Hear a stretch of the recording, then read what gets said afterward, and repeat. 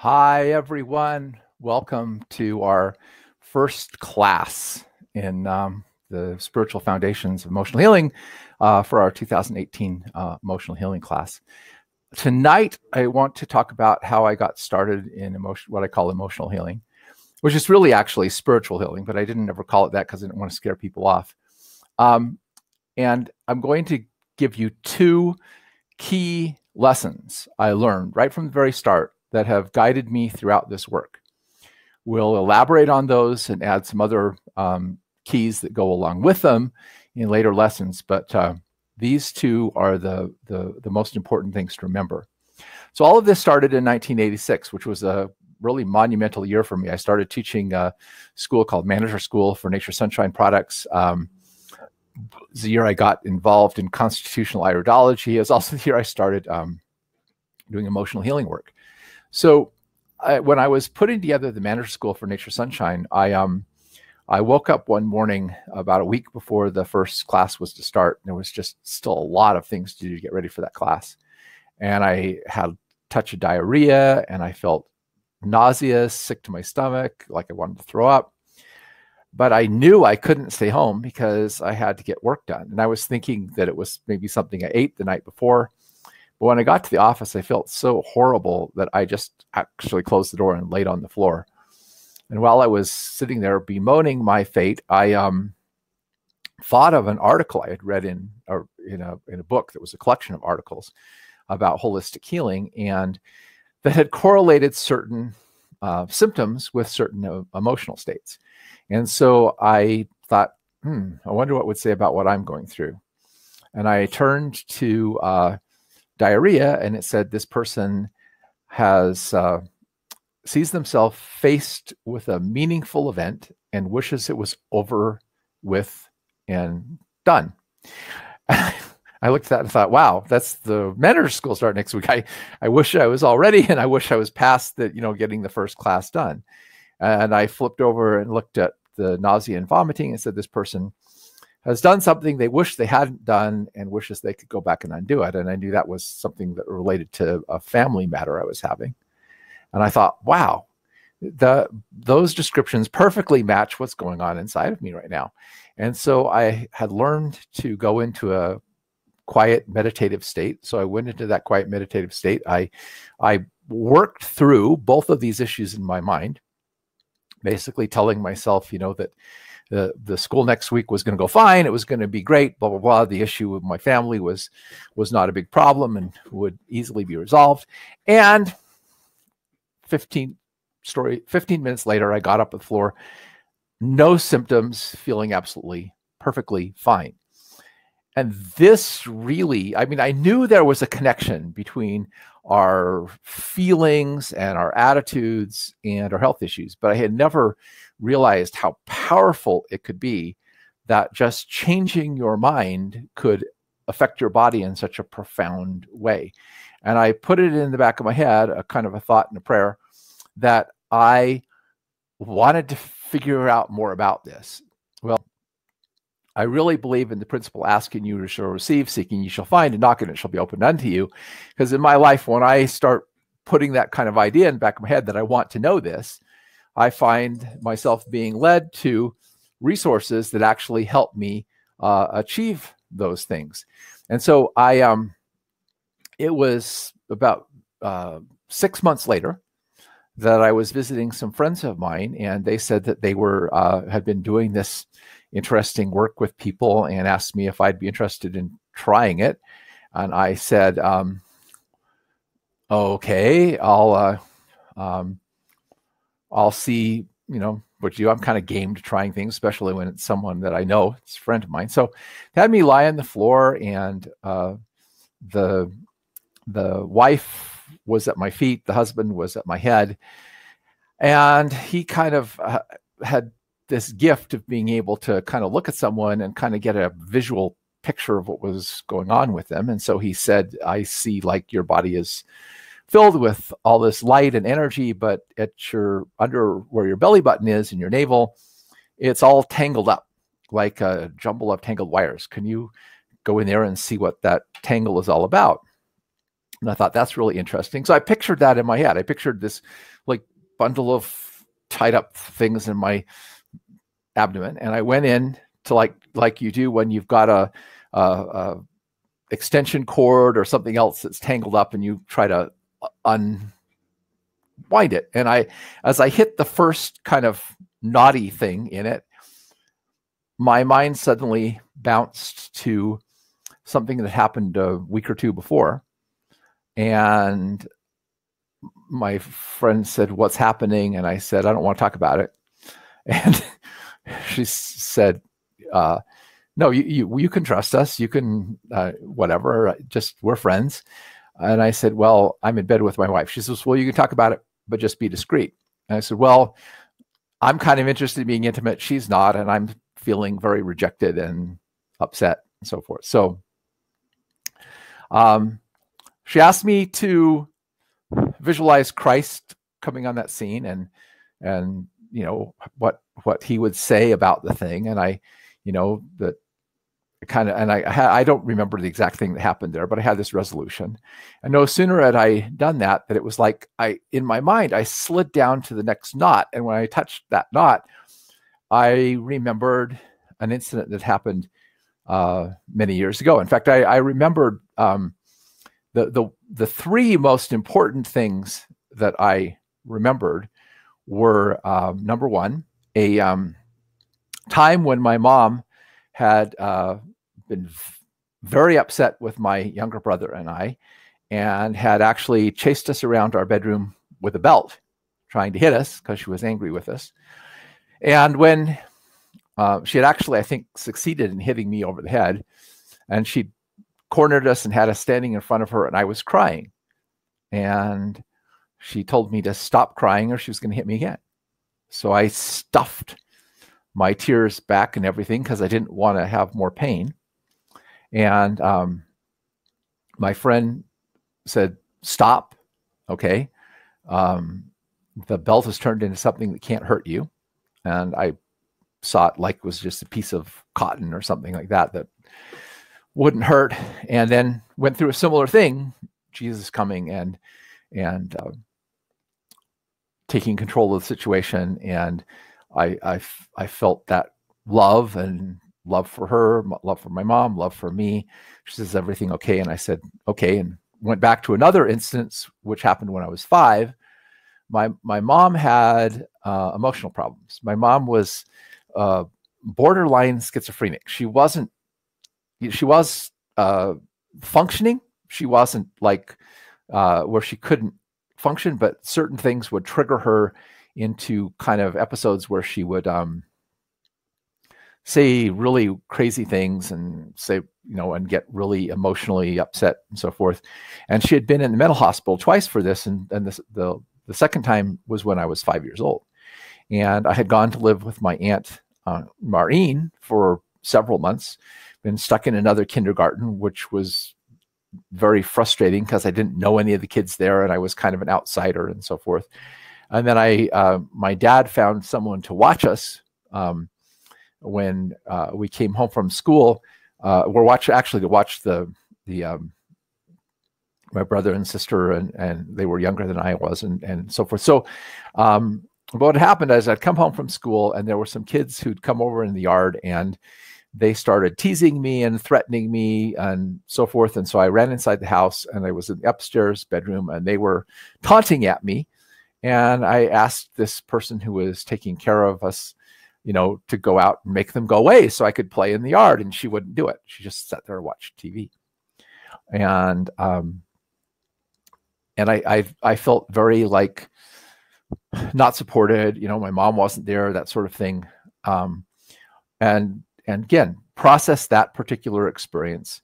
And then the next thing that happened was the thing that was the most remarkable to me and the whole key that set me off on emotional healing. This was like you understand, this is like following a thread, a theme back through my life to its origins. And when I hit the end of the thing, I was floating in darkness. And my friend was trying to say, you know, like it was something bad. And I said, no, it's not bad. It's actually very pleasant. I feel very good. I'm happy, not a problem, blah, blah. And then all of a sudden they felt this tremendous pressure, like I was being squished from all sides. And then all of a sudden the sense of pain, the sense that I was choking, and this realization hit me, and I blurted out, I'm being born and I don't like it. It hurts. Nobody told me it was going to be like this. And I had known, my mom had told me that the umbilical cord had been wrapped around my neck 3 times when I was being born, and I had a very difficult and traumatic birth. And it was only the skill of our family pediatrician that had saved me from dying in childbirth. And so that kind of made sense that, you know, the being born would have been a very difficult, painful experience. But it was surprising to me that I was actually remembering the experience of being born, because it's like you think that an infant doesn't really have that kind of awareness, but they do. In fact, in doing emotional healing work, I subsequently learned that people have gone back and remembered things that happened when they were in the womb. So children we have inside of us the memory of everything that's ever happened to us through our entire life, including when we began life in the womb. It's there. All of those memories are stored somewhere in our subconscious mind. And then I had this sensation of getting into this really bright light, and again being in pain. And then suddenly I was whisked away, and I was in this little box looking up at the ceiling. Well, likely I was stuck in an incubator, right? Or some kind of thing for observation. And I said, they've taken me away from my mother, and I'm all alone, and nobody loves me, and nobody wants me. And at that point, my friend said, we're never alone. Someone is there to help you. And this was the most vivid experience at all. In the other ones, I was just kind of imagining that Jesus came into the scene. But in this one, it was like he actually literally came into the scene. It was like a vision. It wasn't like an imagination or whatever. It was like vividly real. And he leaned over the little incubator I was sitting in or lying in, or the little box or whatever it was that they had me in. And he reached down and he touched me here. And when he did, I had an incredible experience. I have read about people in near-death experiences going through what they call a life review, where they see their entire life present before them as if it's all happening now in the same period of time. I've read a number of near-death experiences, and people describe this phenomenon of seeing their entire life before their eyes simultaneously. Well, I had what I would call a mini life review. It wasn't my entire life, but it was my entire life around this one issue. And what I saw is that because I had had this very painful experience at birth and felt very abandoned, okay, and not wanted, and because subsequently my mother, with her emotional problems, had not been very emotionally available, and I'd been separated from her at a very vulnerable age and all this sort of thing, that this had become inside of me a self-fulfilling prophecy that if my mom didn't love me and my mom didn't want me, no woman could ever love me. Now, I knew that deep down inside, I felt that way. In fact, I had actually talked to a counselor about that. I'd actually tried affirmations to try to change this. Somewhere in the world, there's somebody who, would be the right person for you, that would love you. But, there was some part of me that I could never convince that was true. No matter how hard I tried to do affirmations, there was just this pain inside that said, you're not lovable by someone of the opposite sex. And I saw that this had originated, from these early experiences that I had highlighted through boom, boom, boom. But I also saw, okay, a very interesting thing. One, I saw my mom love me. In spite of her emotional problems, she did love me, and she did want me, and that wasn't really a problem. But more importantly, I actually saw women in my life who had been attracted to me. I saw this girl named Margot Pia who had teased me incessantly in the 9th grade, and I saw that she had this big crush on me, but I couldn't perceive that she had a crush on me. I thought she didn't like me. Okay. But so I couldn't understand why she was teasing me. I thought she was teasing me because she didn't like me, but it was actually because she liked me, and I couldn't see it. And I saw this woman in college. I think her name was Joyce. She was a beautiful blonde lady who was majoring in outdoor recreation, and I loved the outdoors. I loved to go hiking. I loved to go camping. I loved nature. This young woman liked my poetry and so forth. And I consider her a friend, and what you would call out of my league. All right. So I really liked her, but I couldn't see this. But anyway, she had never been to a conference of the church I belonged to at the time. And I mentioned to her, my family lives in Salt Lake. My parents would probably let you stay in one of the spare bedrooms if you wanted to, because we had a bedroom that wasn't being used because my sister was away. And my brother, I think my sister was already in college. My brother was away also. And I said, so if you want to, we could go up and you could go to the conference. And she said, sure. And while we were up there in Salt Lake, I was invited by someone I had known in Southern California who was up in Salt Lake to go out to dinner with he and his wife and some other people.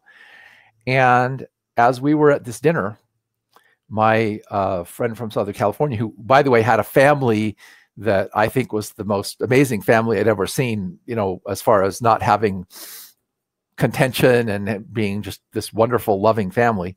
He took me aside and he said, that girl adores you, and she's the perfect wife for you, and you should ask her to marry you. And I said, no, we're just friends. And I saw that what he said was true and what I believed wasn't, but I couldn't perceive it. I couldn't perceive it because I didn't believe that it was possible. And that was just this incredible, blinding revelation to me. I mean, it was like this light bursting on my consciousness. And the scripture came to my mind: we see through a glass darkly. We know in part, we prophesy in part, because we see. And I knew what the dark glass that we were looking through was. It was our beliefs. That we could not believe something was, if we couldn't believe that something was possible, we wouldn't see it. In fact, I've often told people, seeing isn't believing, believing is seeing. The ability to believe is the ability to perceive what is not only there, but what's also possible. And if you don't believe, you can't perceive. In fact, I had learned in communications classes that we have selective attention, selective perception, and selective retention, meaning that we pay attention to what conforms to our existing beliefs. We twist what we see to make it conform to our existing beliefs. And we retain what supports our existing beliefs. Well, at the same time, we don't pay attention to what doesn't support our beliefs. We avoid interpreting things in a way that would challenge our beliefs, and we avoid remembering things that would challenge our beliefs. In other words, our beliefs control the kind of information that we allow into our mind. And therefore, when we read in the scriptures about, blindness of mind, our beliefs, our negative, self-limiting beliefs, blind us to the possibilities. Now, I I think, we always think in as people who are Christian and believe in God, that belief is a good thing, and it is a good thing, except for one thing: we don't understand exactly what we mean by belief, because most people think belief is mental acceptance of certain ideas, and that's not really, I think, what the scriptures are talking about when they talk about believing. Because if Jesus says all things are possible to him that believeth, what that means is that anything that we perceive as a limitation in our lives, anything, whether it be sickness or problems in our family or economic problems or anything else like that, if we believe that they can be overcome, our minds will open to the information and the solutions and the things that God can present to us that will allow us to overcome them. But if we don't believe it's possible, we will never ask, we will never seek, we will never knock, and we will never learn. We'll be stuck where we are. And so this is the first big lesson I learned about emotional healing, is that our beliefs control what we are able to achieve in our life. If we have a self-limiting belief operating inside of us, we will think, it's a self-fulfilling prophecy. That's what it is, okay? Meaning that because you believe it, it will be true for you in your life. And you will not be able to see that it could be anything different. Believing is a paramount to opening up to the possibility that what you think right now isn't so, and that there's something that could happen that would fix it and make it better. In fact, I would present this idea to you. I often have heard Christians say, well, I'm saved. And even when I was younger, the question I always wanted in my mind was, saved from what? And I think a lot of people would say, well, I'm saved from hell, or I'm going to go to heaven, kind of thing. But I think Jesus saves in a much more immediate way. Jesus has the power to save us in this life, not just in the next life. Many people are living in their own little private hell. They're suffering. They've got family problems. They've got health problems. They've got financial problems. They've got all these problems and challenges, and they're suffering immensely over all of this. And what I'm saying is Jesus has the power to save us from these things, to save us from all these problems and from all our internal suffering now, here, now. Not in the next life, but here, now. Jesus came so that we would have life and have it more abundantly. Not what happens after life, but what happens here in life.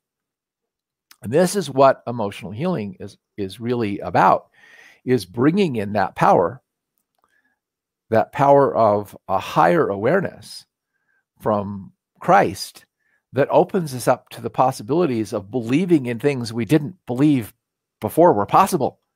And when we start to believe something new, our entire life will shift.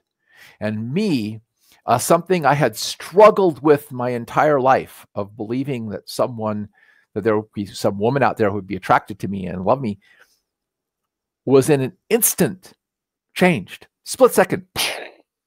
Everything I have just described to you that I saw and went through happened instantly. It was not, I have to explain it linearly, but I saw it instantly in a split second, all at once, and understood. And I knew that women could like me because I saw women who had liked me in my life. All right. So the blinders were taken off my eyes. The dark glass was removed from my eyes, and I saw the truth. And once you see the truth, all right, it takes an act of deliberate will to go back to blindness. to the blindness of mind that you were in before. Because now that you see the truth, you're set free.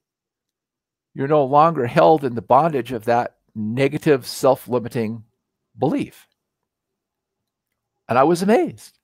I was literally absolutely stunned and amazed. And as I was flying home, I was sitting there, God, how is that possible? How can something that I have struggled with for years and years and years and tried to work with can be healed in a split second? Boom, and it's gone. And the Spirit said to me, evil works in darkness. And that which is in darkness in us, mankind, in other words, works for evil. But nothing can be evil which is brought into the light. For all things are made pure in the light. Therefore, the righteous seek the light, and in it they are healed. And the wicked shun the light, because they will not that their works be made known. Now, that was the words, but with this came this understanding that inside of me were feelings of pain due to things that I had experienced in the past. And that what I did as a human being is I don't like to feel that pain. And I didn't know how to process it or work through it or whatever. So what I had done is encapsulated it and the memories that were associated with it and shoved it into the depths of my subconscious and said, I'm not going to deal with this. Suppress, suppress, suppress. But because it was suppressed and because I wasn't aware of it, it was still operating inside of me, affecting how I saw the world, how I behaved, how I acted, and so forth. And therefore, as long as it remained in darkness, shoved away inside of me, it affected me in a negative way and affected my life in a negative way, in an evil way. But if I was willing to go in and look at the pain, look at the hurt, look at the acknowledgement, look at the, this is the key about the emotions, understand? If I was willing to go in and experience the emotional pain, the anger, the fear, the grief, the sadness, the whatever, and take a look at it, and then let God help me with it, bring it into the light, and say, God, I've got this pain inside of me. I've got this fear inside of me. I've got this anger inside of me. I've got this resentment inside of me. I've got this whatever inside of me. Help me with it. That I bring it into the light, God could take it away. Boom. And it's gone. But as long as I was running away from it, as long as I was trying to deny it, as long as I was trying to suppress it, as long as I was trying to pretend it wasn't there, it was going to haunt me forever. And that was the second big realization that put me on this path of emotional healing. Because from that point on, I did something that is radically, and I'm talking about radically against everything that kind of society tells us to do, which is to say that feelings are important. They're not just to be suppressed. They're not just to be shoved inside. They're to be looked at and dealt with. And that when we take a look at them and are willing to go inside and really squarely face them, we can move past them and the blocks that they're creating in our ability to perceive the truth. Now, I'm going to get more in this, course into what I learned subsequently about the nature of emotions. But when I started emotional healing work, I'm going to tell about my first emotional healing experience in a later thing. But I just right now want to touch on the fact that that it was in the end of 1986 that God called me to do my first emotional healing work with somebody else. I was trying to help somebody with a physical health problem, and as I was working on it, tears started to well up in her eyes. And she says, "What's happening to me?" And I said, "Well, there can be these emotional issues behind a physical health problem, and we have to face them. And I told her about my experience. And she looked at me and she said, "You have to do this for me." And I went, "I don't know how," because I don't know how my friend got the impression of what was going on inside of me and got me triggered into doing this. I have no idea how he did that. I had no idea how to help her identify where to begin or whatever. And she says, "No, you don't understand. You have to do this for me." And the Spirit said to me, "Yes, you do." I'm like, "Oh, okay, God, I don't know what to do." God said, "I'll teach you." And I went in armed with only one understanding, that I had to help her look at the emotions inside of her that she wasn't addressing. That was all I knew. Nothing more than that. And I don't even remember how I talked to her. I said, "Okay, just start talking." And as she's talking, I started this line of questioning, and how did that make you feel? And how did that make you feel? And how did that make you feel? And that is the big key to this whole thing, is going again and again to the feelings, not the story, not what's up here in the head, but what's down here in the heart. What is she feeling? What is she feeling? What is she feeling? Go back into that situation. What is she feeling? And that, led to next year I did several more, and I started doing this, and I'll tell you more about how that all started then. But just that fact that I understood that you have to look at your feelings, you can't run away from them, was all God gave me to start with. So I'm giving it to you tonight. Okay? Feelings are important. And I'm going to explain just briefly why. Okay? As we talk, you'll more and more understand why feelings are important. But I want to explain why in just the way that I finally, after years and years, have come to understand this. Because what happened is as I was starting to do this, the first year I started to do this, I was going into this world of feeling that I had never even realized was there, and its connection to the spiritual aspect of our nature. And I felt like I was in elementary school as far as understanding what is going on. And yet I was working on people who were in kindergarten or preschool. And so it was okay. All right. I mean, that's how ignorant I felt once I went into this. I was like shooting blind, being led totally by the Spirit as to what to do. But I understood it from the standpoint that I had in physical healing. One of the first things that God had opened to my mind was that symptoms were not disease. See, because people tend to think like, I just encountered this weekend. My wife was down in Las Vegas with her mom, and somebody that was down there, had a fever, was feeling sick, and her mom wanted to give this person Tylenol to bring the fever down. And my wife didn't want that, because she understood, like I do, that the fever is actually the body fighting the infection. And if you bring down the fever, you're actually interfering with what the body's trying to do to fight the infection. Or when you're having a runny nose or a cough, this is the body fighting the disease. A rash is the body fighting the disease. All of these symptoms are the result of the body fighting the disease. And so I quit trying to use, herbal medicine to suppress symptoms, to make the cough stop, to dry up the runny nose, to bring down the fever. In other words, I quit thinking allopathically and started thinking in terms of, what is the body trying to do? It's trying to flush out an irritant, fight something off, activate the immune system.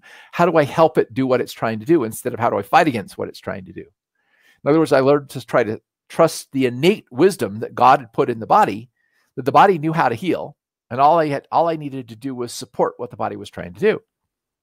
And I had been doing that for 6 years, and really had come to see that it worked really well. So when this happened with emotions, I realized, well, we're always practicing emotional allopathy on each other. We're always telling, our children, don't be angry, don't cry, don't be afraid, don't. We're always trying to suppress the symptom. The emotion is just the symptom. It's not the problem.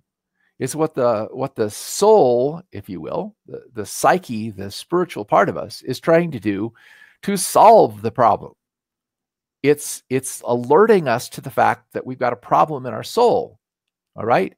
And we need to understand what that emotion is trying to do, to say to us about what's going on in our soul and how to fix it. And if we are trying to suppress the emotion and deny that it's there, we're not getting the message from our soul about what's wrong and what we need to do to heal.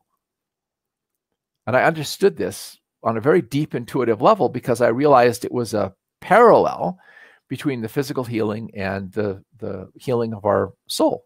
In other words, when we feel angry, when we feel afraid, when we feel whatever, it's saying somehow there's something inside of us that needs to be looked at and fixed. All right. And suppressing the symptom, trying to make the anger or whatever go away isn't going to fix the problem. But if you tune into it, it'll take you to the problem. It'll take you to the source so you can look at it and deal with it. So if I don't know if any of you are acquainted with the idea of a vision quest, but a lot of Native people did vision quests, sort of like, when Jesus went for 40 days and 40 nights to fast and pray in the wilderness. This has been done. It was done by Moses, and there are other people who've done it too.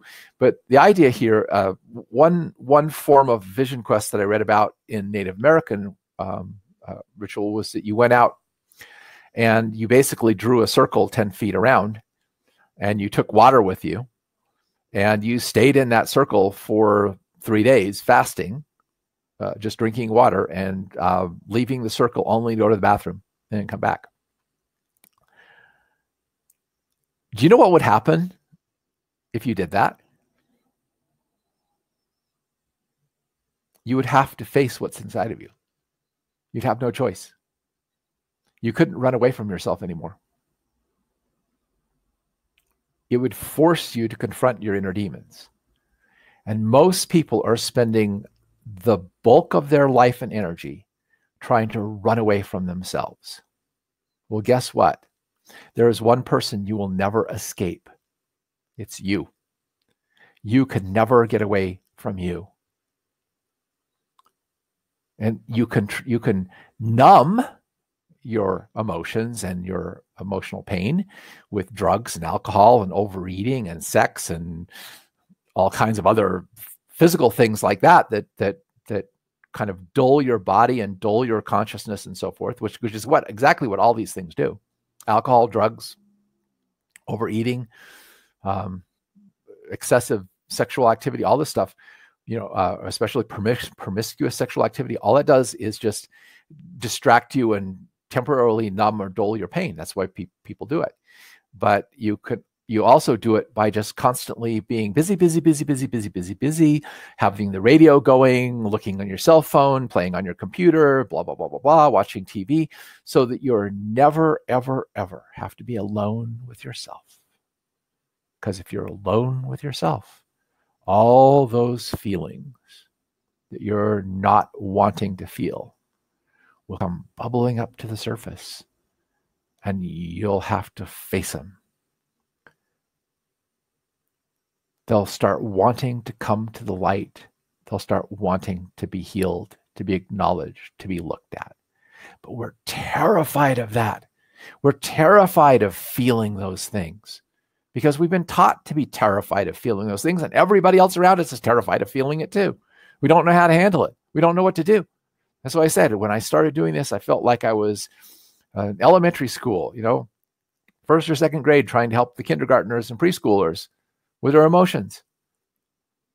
Because who have we ever had in our life who actually helped us understand how to work through our own feelings and then just tell us to suppress them or to blame them on, circumstances of our life or other people?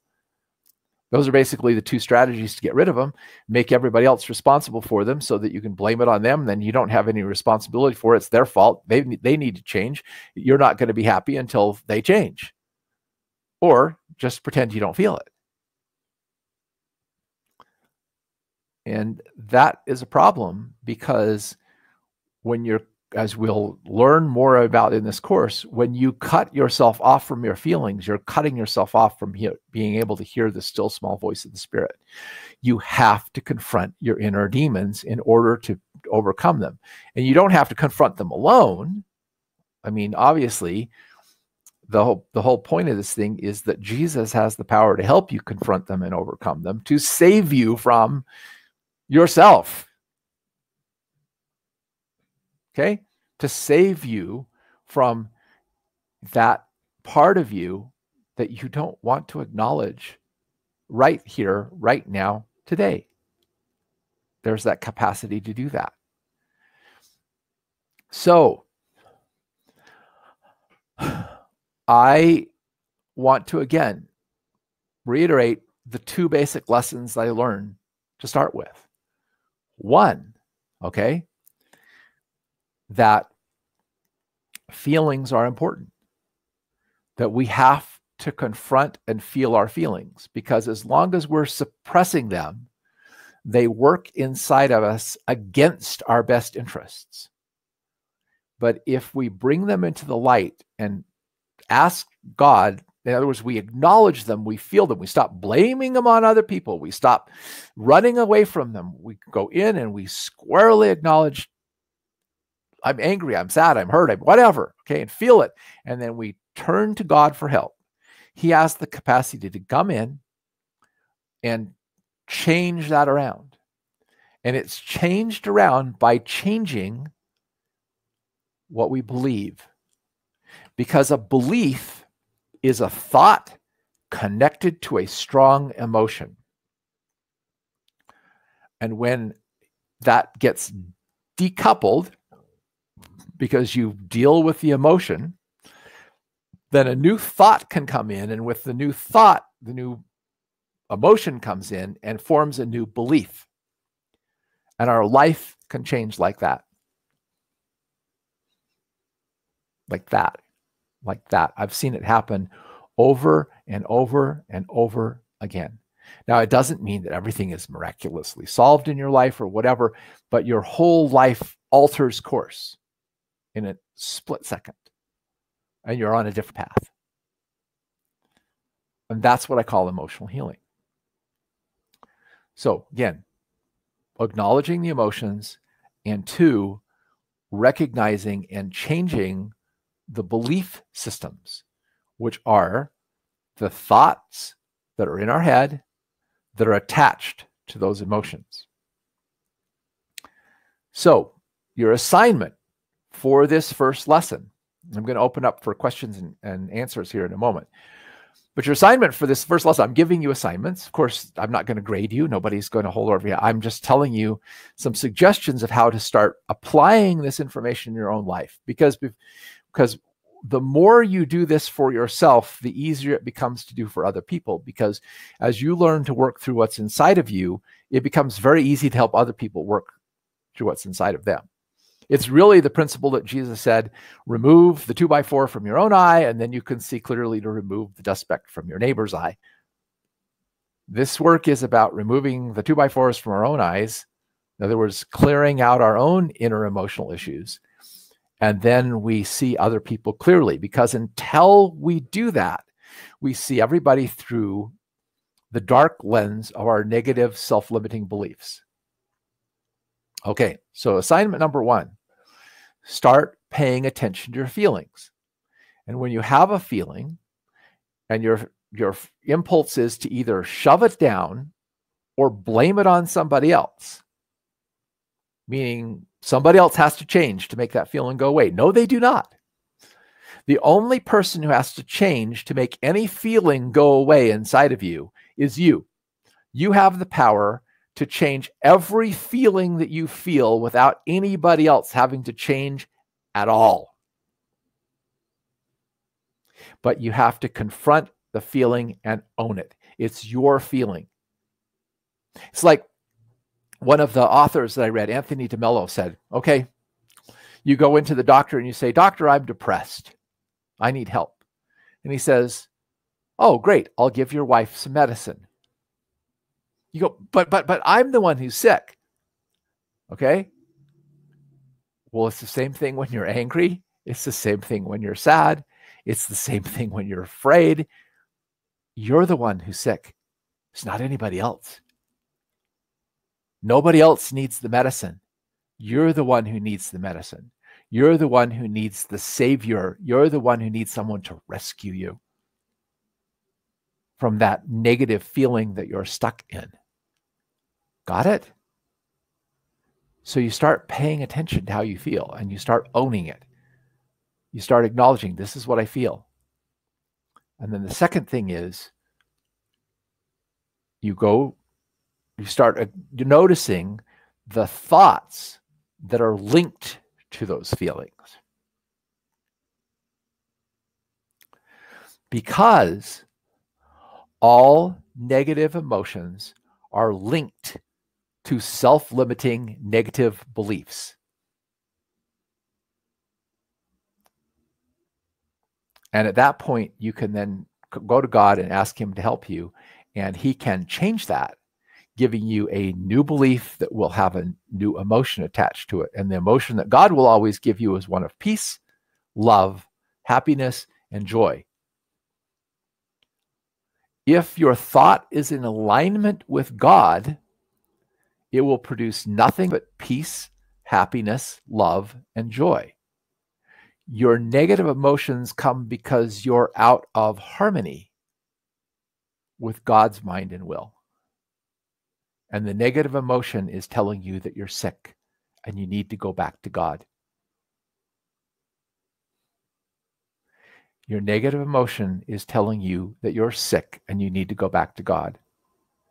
Because God is the only one who can bring you back to peace, love, happiness, and joy.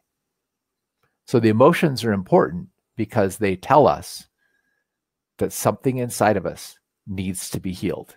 And until we're willing to acknowledge that we got a problem, God can't save us. Because you have to recognize you need to be saved before you can ask for help. That's my message for tonight. So I'm going to just look at we've got a chat here on this thing. So if anybody has any thing that they would like to ask some questions, I'll be happy to address the questions. Some people report a few sound problems. I'm sure that happens once in a while because this isn't perfect. Hopefully, though, the recording will be perfect. And if you can get the recording, I hope all of you also got the message, the email, that there is a class resource page I actually posted a little thing of the story of my first emotional healing experience that I wrote up years ago that you can read. And I also will be posting other things, as well as there's a forum, because I would love for you, if you apply some of this material in your own life and you have a good experience with it, to share that on the forum with other people, or if you have questions, to discuss it with other people, so we can get a community going here of people helping to support each other in this work. I also want to remind you that the ability to put forth these classes, is totally dependent on, I need, if you have the ability to give a donation to the class, help with the class, that would be really great. So forth, but you don't have to, because this is, I'm putting this out here because I want to help people. And by the way, I want to tell you one thing. I never, ever in my life have ever charged people to do this work. Never. I knew from the beginning that you can't make people pay for something that God is giving you as a gift. You can't charge for it. You have to give it away. I've had people give me money before for it, and I've actually taken that and given it to other causes. And that's one of the reasons why I realized if I was going to do this right, I have to go teach this for free. I have to tell people that they need to do this for free, because you can't make a spiritual gift a commodity. You can't sell the gifts of God. Okay? All right. I don't see anybody asking any questions. So is everybody like thinking? Actually, I did open a donation. Where I have the sign up at treelight.com for this class, I put in the ability to do donations. Also on the inner class, if you go and log into our online learning center, right at the top by the forums, there's a button to go donate on Facebook, and you could also, call us and make a donation. And I will put the links for the donation stuff at the bottom of all of the videos too, so you can review them if you want to look at that. Okay. I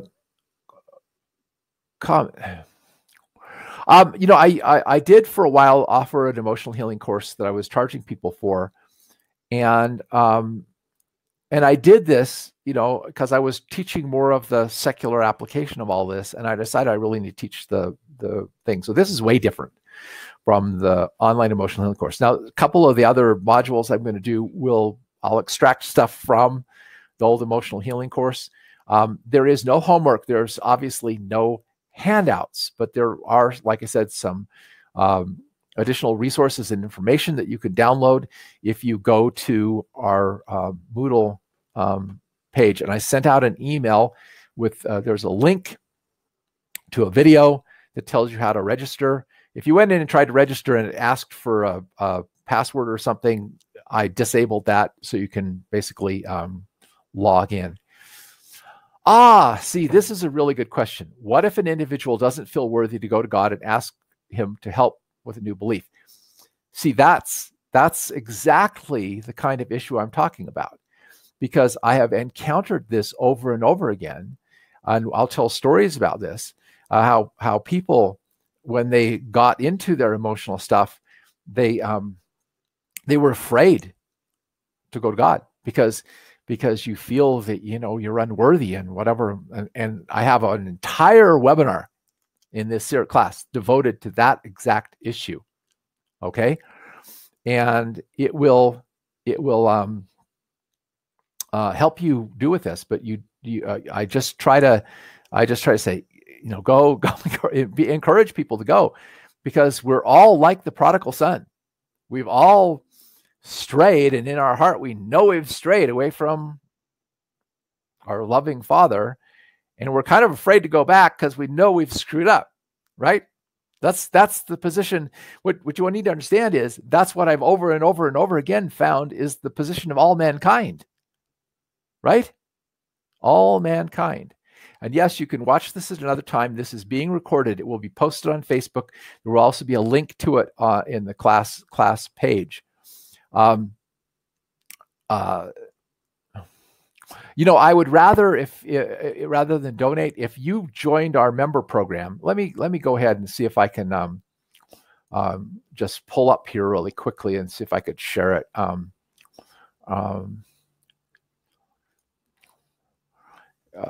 Let's see, can I share this?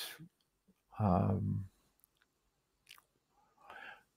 going to turn the webcam off. I'm going to turn screen sharing on, and then I'm going to switch windows here, and I'm going to go to this. Okay, I hope people can see the window that I'm sharing now. This is StephenHorne.com, and if you just go here and you, I'll log out really quickly, and then if you do become a member, this is actually would be the greatest way to support us, is just become a member of our member program. That would be really, really appreciated. I'm going to come back to here, and I also, let me go here. Websites.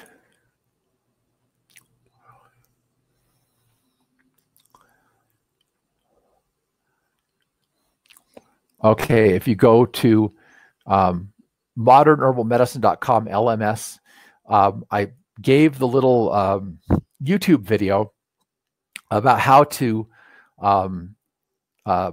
log into this. If you've taken a class from us before, all you have to do is enter your old username and password. If you haven't taken a class from us before, you actually can register here, create a new account.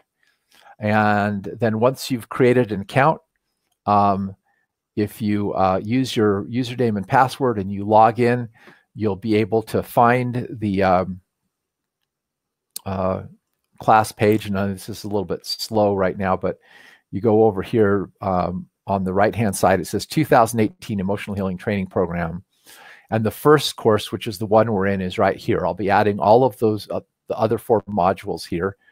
And you click on this and it will show you the link to donate on PayPal, the social forum and the student discussion forum. And then this is lesson 1. And I posted a couple of things that you can read with this lesson. And I will also post an audio and video recording of the webinar there as well.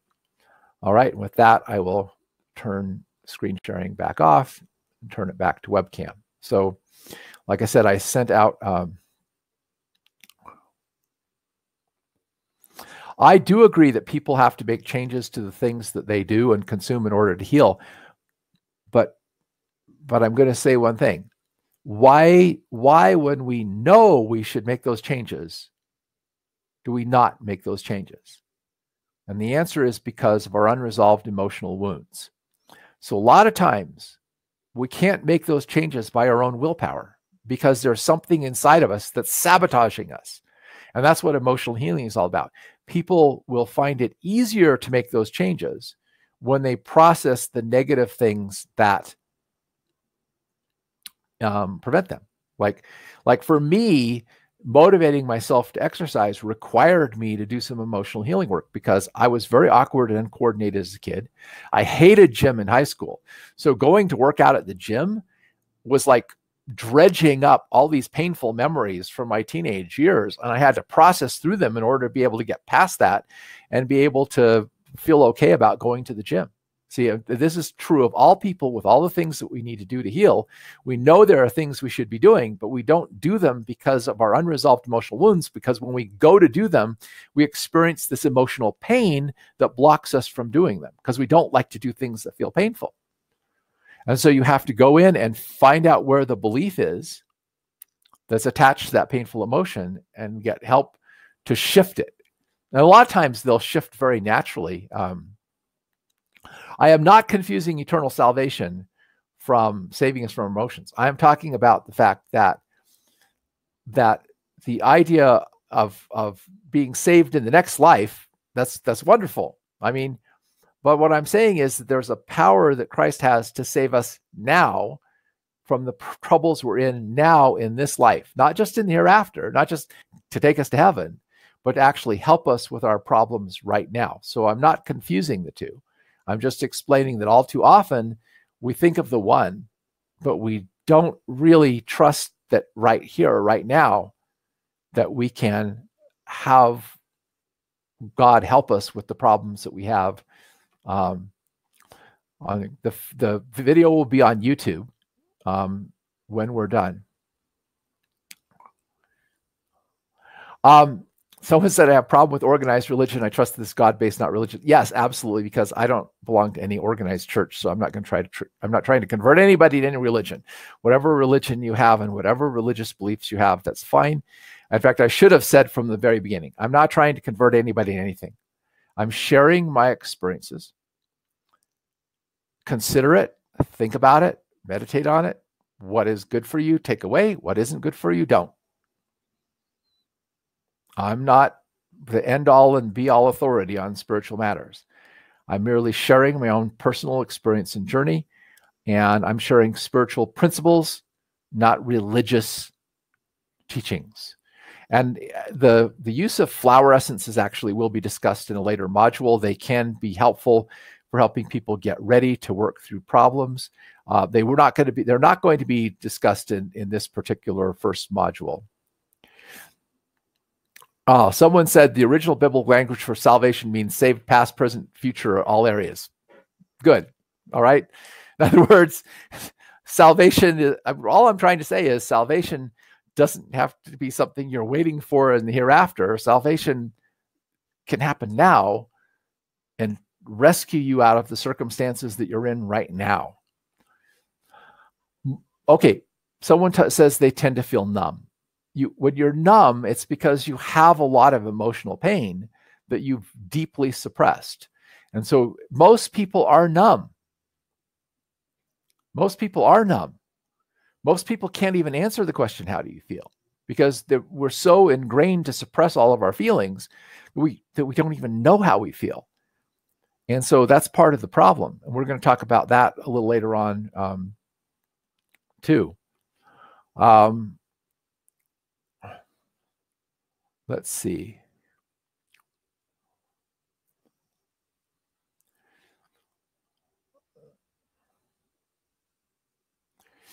Someone says, noticing the thoughts linked to the emotions. I heard once to notice the feeling and then ask ourselves, what was I just thinking? Yeah, that's just it.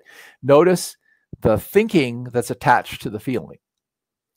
Because I guarantee that whenever you're suffering emotionally, the thoughts you're thinking are not true. Because if they were true, they would bring you peace and love and joy and whatever. Every time God has told me even something that could be considered painful or difficult that's going to happen. Like I had a dream that my father was going to pass away very soon. But I woke up from that dream with a feeling of peace and reassurance and love.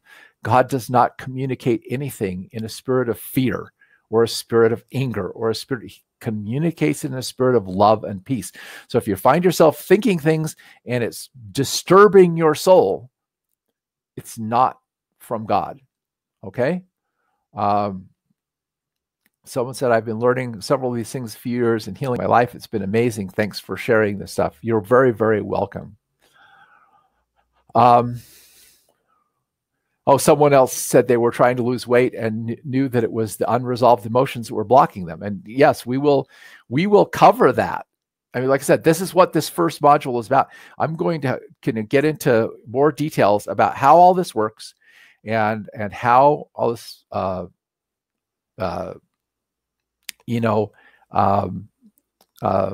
operates, and more of the spiritual principle behind this in the future webinar. So I want to keep these to an hour, so we're out of time. I appreciate your watching. I appreciate your comments. Please feel free to log into the Online Learning Center, sign up for the class. If you need help, you can call our toll-free number, 800-416-2887. It's 800-416-2887. And we'll help you with it. Or email me at webinars@treelight.com. And we'll help you, get logged in, send you the link to the video or whatever to show you how to get logged in. And that will allow you to discuss this and ask questions, and I can make comments to everybody and everybody can read them, and this will really, really help. Again, you don't have to register. If you registered once, you're registered for the entire webinar series. And the next webinar in the series actually is next week at the same time on Mondays. And we will get into the next lesson on this. So thank you for watching, and we'll hopefully get to talk to you again next week. Good night.